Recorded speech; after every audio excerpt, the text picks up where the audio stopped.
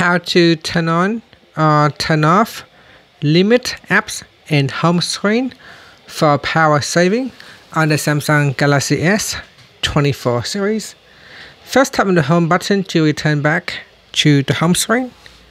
Now on the home screen, we swipe down at the top, then tap on the settings icon. Next, in the settings page, we scroll down and then tap on battery. Now in here, tap on power saving, then go down to the bottom of the screen, and in here tap on limit apps and home screen. Tap on the toggle button to switch this off or turn it on.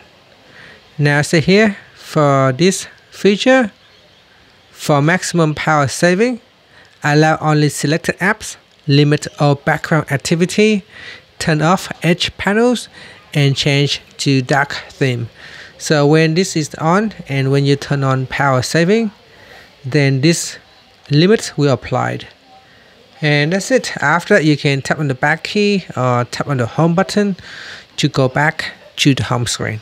Thank you for watching this video. Please like and subscribe to my channel for more videos.